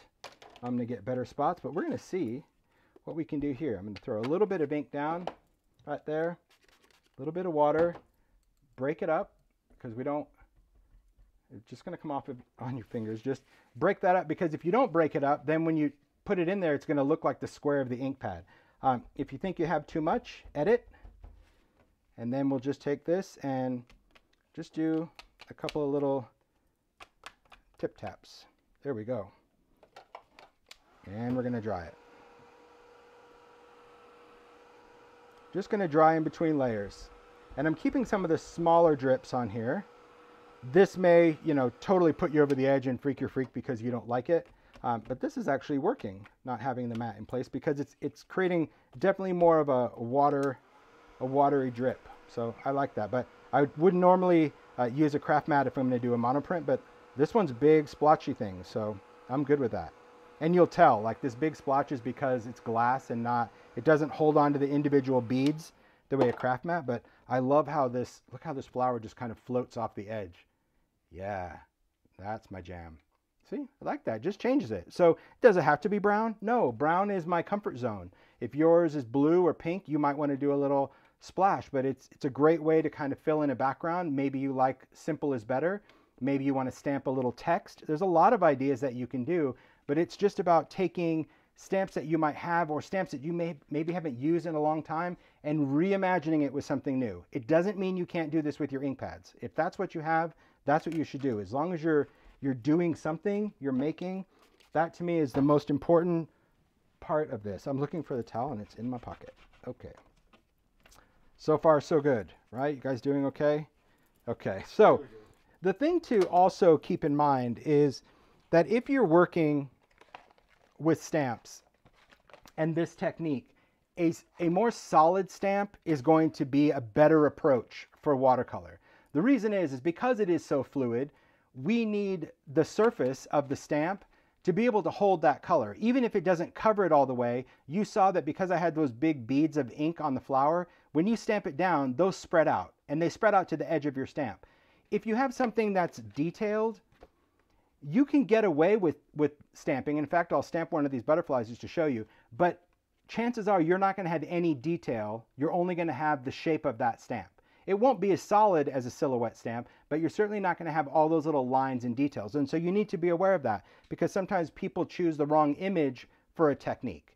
Because they're like, oh, I want to do that. And then every time you stamp it, you're like, it's a hot mess. Well, it also depends on the image you're trying to use to get it to have that look. So I think I'll use, let's use this one.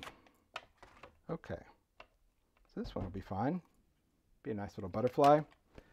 Let's take some colors. I almost added some, need to add a little bit more blue. And I think I'm going to add a little bit more, I haven't used pink, so I don't know if blue is a good idea, but we're going to go for it anyway. A couple of drips. And that's the other nice thing about this bottle, is because it's an alcohol ink bottle, it's easy to control how much you put out there, because you can see you still have a lot of ink there. So for this one, I'm just going to start with, I'm going to go in with some pinks, probably pink and yellow and red, and I'll throw in some blue because then we'll get a purple somewhere, which I think will be okay. Take a little bit of red, bring that on. I'm just going to wipe it onto the glass at this point because I'm going to clean this up in just a second. And then I'm going to pick up some blue, which I've now turned into green, and I'm okay with that. I'll throw that down there. I'll put a little bit of purple. Why not? It's like, just make it a big mess, Tim. Go right ahead. Take some green. This is for not cleaning your brush, and that's okay. All right, I'm okay with that. You get what you get. Okay, watercolor cardstock, textured side, stamp, get a little blast, splat. Lift. Ooh, yes. Beautiful. I love that. I knew that blue was going to turn a little muddy there, and I'm okay with it. I'll catch it on the second one. But I love this one. I have enough ink that I want to do that again. I'm just going to add a little bit more ink to just some of that area. I'll just take that off where I think it got a little muddy, and we'll add some of that brighter blue in there. Ooh, it still might get muddy, but that's, I mean, it's the serendipitous nature of what watercolor stamping does that I just find fascinating. But some people really, they absolutely hate the imperfections. I think once you learn to embrace them, so good. Okay, take this.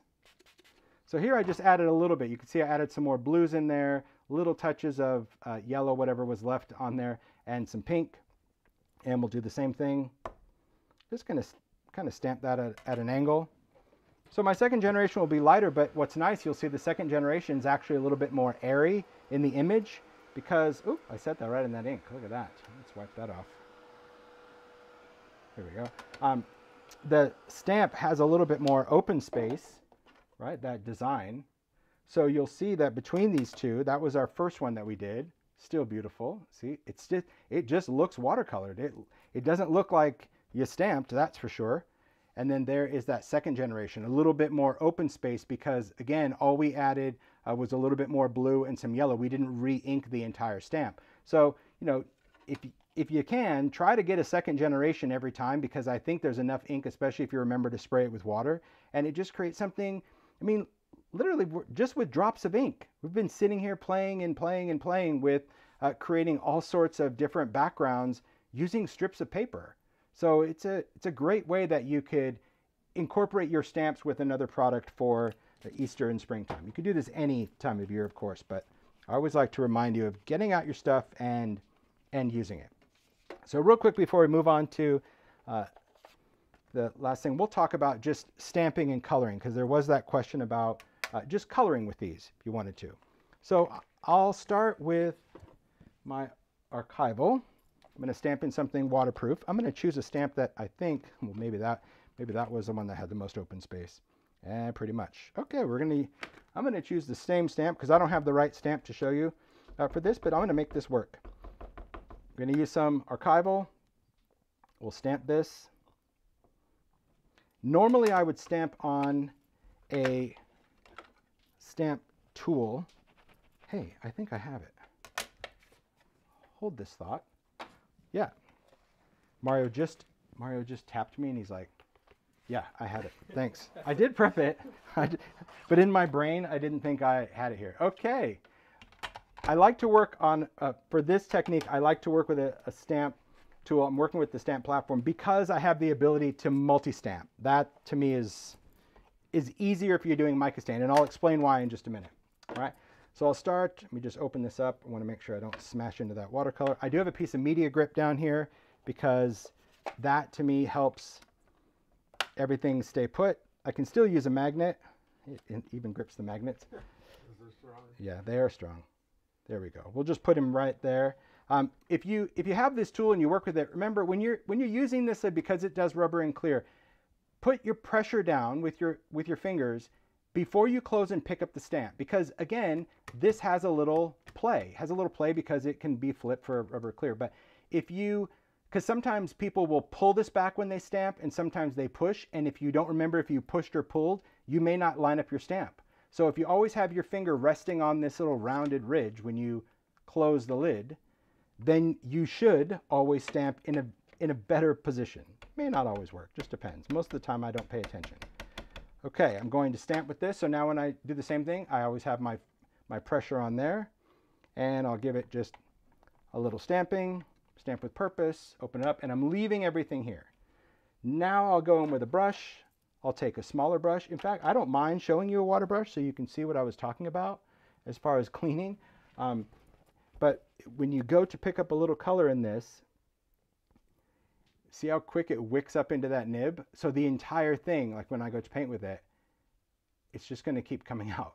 So that's why I don't really like to work with a water brush. It just takes a little bit too much time to change between colors.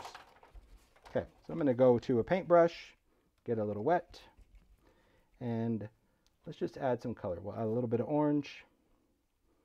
So now I'm just coloring directly over stamped image, and I'll explain why. The reason I like to kind of do a double stamping is because of the mica.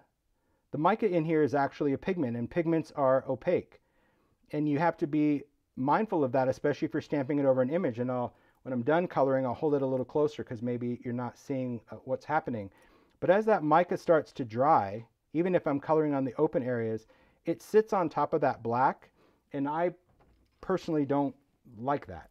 You might like it, that's fine, but I don't. So on this black area, I'm not going to color that black body because you're not going to see it. We're stamping. I'm only focusing the color on the open areas.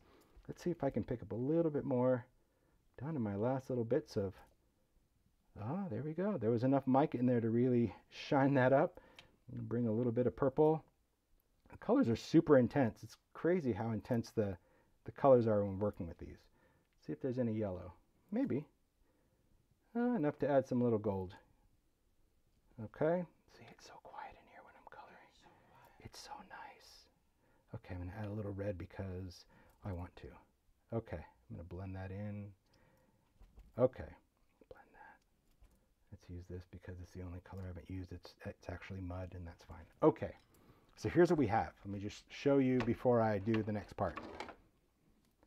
So it's beautiful, it's great color, but what's happening, I need to get rid of that little nugget of mica right there, is it's sitting on top of my image. And you could leave it like that. There's nothing wrong with it, but I think you lose a lot of definition. So I'm just going to take a brush and pick up that little bit of pearl. So I want this to dry. Now in videos, you may have seen me use my heat tool on this surface. You can use a heat tool, not an embossing gun, and you could be quick like this and let it cool. You cannot just continuously heat on this. This is still plastic. Even though the grip is heat stable, it creates a barrier, you shouldn't be embossing or doing anything on your platform or you'll warp it. But a couple little seconds of heat is going to be fine. So next I'm just going to stamp it a second time. Same thing, archival. My image didn't move. Hopefully my paper didn't move, but one never knows with me. We'll see. You get what you get. Okay, I'm going to ink that up. Place my hand down. A little pressure. That's just what I wanted. So look at the difference now when I hold it up. See the difference? You see how all those lines are now on top of the mica? Whereas before, the mica covered up your image. So double stamping when you're using mica or pencils, anything with a pigment. I do this with paint. I do this with distressed pencils. So I did that with the Hipster bunny. And of course I do it with mica.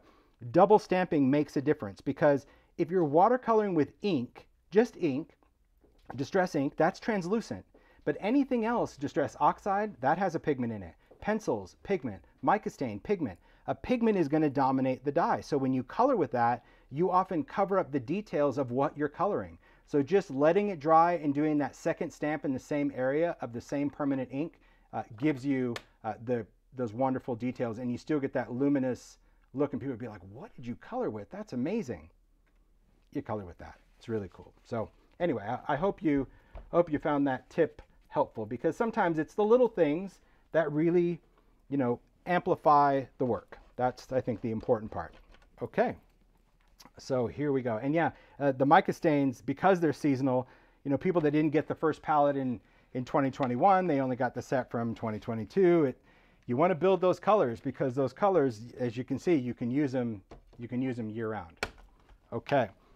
So reimagining or using things in a different way is the very thing that woke me up this morning. So I was done at this point. I was like, done, happy, good. But then I had an idea, okay? And here's the idea. The idea sparked from this, which is weird. I was like, oh, I love these carrots. This was so fun to do. I love how these were reimagined, real fun. But these are made with what? Anyone? A tree. So these are made with woodland trees, and I thought, well, hold on. If I'm doing some stamping and I'm doing all that, wouldn't it be cool if I could take something I had that was a bottlebrush tree and do exactly the same thing and turn it into carrots? So it's exactly the inspiration from doing the woodland trees for ideology and turn them into carrots. I did exactly the same thing with the bottlebrush tree stamp set. You just turn it over and you have all these different carrots to choose from.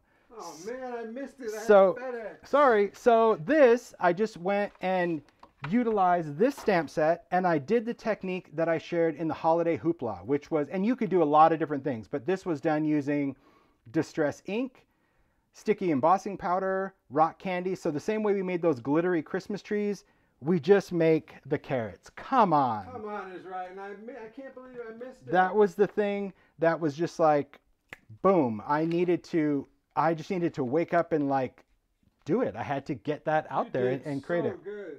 It was so fun. So this, if you go back to the holiday hoopla, you'll see exactly how this technique is done.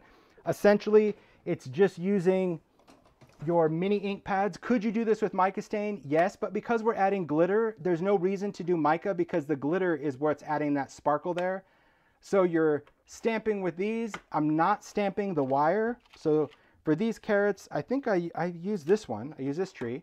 So I just inked up this area right here. I didn't ink this up. Stamped it, dried it. Then we go in with our embossing ink. These are all the tools. Again, the video demo is already done on the hoopla. You can check it out. But I did embossing ink. Thanks, Mario. Sticky embossing powder. Get it sticky. Sprinkle it with your rock candy. And then the raffia came in handy that I had from the other carrots that I pulled off. And all I did was attach it with a tiny attacher. So the tiny attacher was the easiest thing to just go into the top of that. So I actually slid it in from the side and boom, just attach that. So you didn't have to glue it. And I love the little staple. I think it gives it a whole little great effect. These little sentiments, Hippity Hop and Happy Easter, that came from Crazy Talk, which was from the Bird Crazy and Crazy Cats and Dogs. So there's Happy Easter in Hippity Hoppity, because there's sentiments for the whole year, and they really play into that style, and I think that makes it really fun. Thanks. I agree. It was worth getting up early, because Mario's like, what are you doing? I'm like, this idea, it was like, just because of the carrot and bottlebrush tree, I'm like, hold on, I actually have a bottlebrush tree stamp set. How cute would that be to turn these into carrots and see if it works? And that is a serious. It was fun. Come on. It is a come on. It's a lot of fun. So this was, I kind of followed the same thing that I did during the hoopla. So the same idea of building those cards, but instead of splattering the cards with white paint, I did black on craft, because I thought that added like a little speckled egg look. And instead of doing glitter, because I didn't want to add sparkly things, I inked the edges, used a trusty paper distresser. You guys remember these? I love this distresser from Tonic. So, you know, going in and just distressing that edge, it made it look kind of more linen-y kind of fabric, which I liked. And then I just put it on some ideology craft stock. And I love the Ideology craft stock because it does give, I think, a more organic look than regular cardstock because it is a craft core. And now that we have the sanding discs, it makes it super easy. So when I use a sanding disc, I normally just work on a piece of scrap chipboard. You can see there, I never sand on my mat. It's not good. And these sanding discs, they fit right on your blending tool. They have that same fabric backing that sticks onto the Velcro. But what's great about having it like this is now I can easily just go over the edges. I mean, you can go in a circular motion, but there's really no need. I like the striations, the lines, and I just rub that across. So here's what you know about craft stock. It sands off the color. This is a craft paper printed in color. So unlike green cardstock or pink cardstock or blue, that the actual pulp is a color, this is a printed ink. So it comes off when you sand it almost like paint dust. So this makes it really nice. All you have to do is just wipe this off on a cloth and that cleans up your sanding disc. These last a really long time, but it makes sanding so much easier. And I thought nothing would be easier than the sanding grip, but these are. So then I like to wipe off any excess. So this is what I have as kind of my card base, and so far so good. I like that. But the other thing to know about craft stock is because it is a craft core, it's very porous, very absorbent. So if we take our ink blending tool, you take an ink pad, it could be any kind of ink pad you want. I need to hold this on my grip out. And I'm just going to ink the edges really quick. So remember, another reminder when you're inking, keep your hand in the same spot wherever you're comfortable and move the paper. Don't be a contortionist. You see my fingers just kind of moving? That's all you got to do. You don't need to do this. That's not going to give you a very consistent or even ink blend. Then we can splatter this with a little bit of water. So now I'm just using the sprayer, but I'm just slowly, maybe the camera will pick it up. See those little spits? That kind of, if you slowly do this, it kind of acts like a squirt gun to get those drips of water. I'm going to let those drips of water sit there for just a second. If you want to outline them a little bit, you can use a heat tool for just a couple seconds. We don't want to dry the water. We just want to dry the shape of the dot, and then take something porous. Paper towel is going to be your best thing to literally lift those dots off exactly as they were. And it just creates a really cool mottled edge to it. So it shows your color, it shows the brown, but because we sanded it, that's where that ink really permeated the surface. And then if you want, you can ink the edges of this. As you saw, I inked the edges of mine, but you don't have to. You could, because that edge is inked, and then you could just stick that on a card.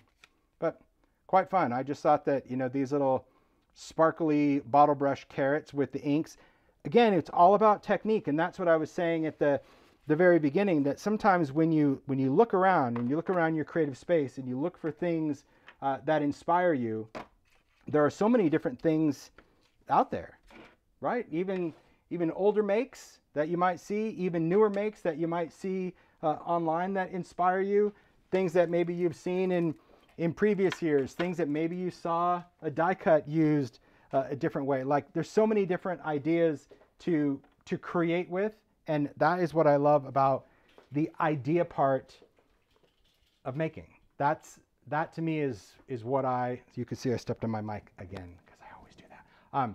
But that's what I love, and that's why it's so important for me to go on and just kind of remind you about the things that are there. Because often when I do a live, there's people that maybe didn't see a previous live, and they're like, can you show that thing that you showed when you showed it before? Because I'm here in this one now. And sometimes I'll do that, but then at the end of the day, if I keep doing the same thing every time, all the videos have exactly the same content. And so I'm really being mindful of my time and yours. I mean, we've already been hanging out for almost 2 hours, but about like, okay, if I can try to remember where the videos are and what we did, I can, oh, hey, boo, remind you of where you can go and find those. And also what's also important, if you haven't been to my YouTube channel, if you've only looked on the website, check out the channel. I put in a lot of work. A shout out to Julie for helping me as well.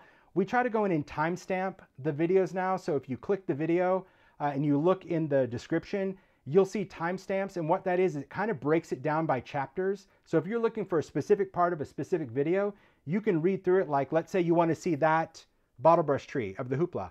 You don't have to watch all of it. You can just go and like find where that demo was. Or in the case of I don't know if the hoopla is timestamped, by the way. It might be. But like in the case of the Easter ones that we've done, because I know that's timestamped, you can go in and say, I just want to see foundry wax. You click that timestamp in the description box, and it will actually fast forward the video to that exact spot.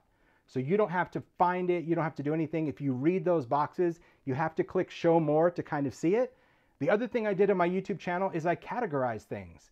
So I kind of put seasonal makes in a category. So if you just want inspiration, you can click play all and watch a playlist of seasonal things, or all the alcohol ink videos, or all the videos on distress ink, or all the Q&A videos. So there's different categories within the channel if you scroll down to my YouTube channel. And I do encourage you to please subscribe to the YouTube channel. Here's what I asked Mario. I've been doing a lot of stuff about YouTube and reading things. And I turned my comments back on YouTube because I heard that that would actually make my videos populate, because I didn't know your videos could actually not populate in the side if you don't have that open. So that's open now, just something else to moderate. But it's nice because when people ask questions about a video, I'm able to actually address that question of that specific video. So that's been really helpful. But also subscribing, you know, if you subscribe, it also allows more engagement in the chat, which is really great during these live streams. But it also ups the whole, I think, algorithm for YouTube. So people that get notified when I go live, if you forget, you would have got a notification that I went live if you didn't turn on your notification for Instagram. So it's a lot of moving parts, but all to bring stuff to you. And I hope that by doing the timestamps, categorizing, putting links about previous videos, that you remember that the information is out there. And sometimes it's attached to a different theme or an idea, like the Bottlebrush tree. But I always try to make it relevant without doing the demo again and again and again. Sometimes I'll repeat it. You know, if I haven't done it in a few years, I need to do that. But when it's just there, and we just did it in the hoopla, go and check it out. It'll take a few minutes of your time to see it, and then you'll be reminded of Christmas and for Easter. So I hope. So I had an idea. It's not even a new color. Can we timestamp these? That's cute. That's nice. Yeah, thank you. Can we timestamp these? Timestamp. Yeah. Yeah, timestamp. Okay. Why not? Okay. Here we go. Timestamp. Yeah, I should just step out of the way so he can have full view. There you go. I think these would make awesome timestamps.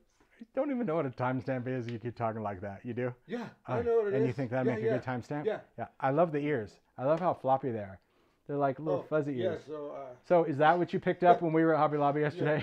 Because really, when we were shopping, he goes, I'll go ahead and check out. And I was like, okay.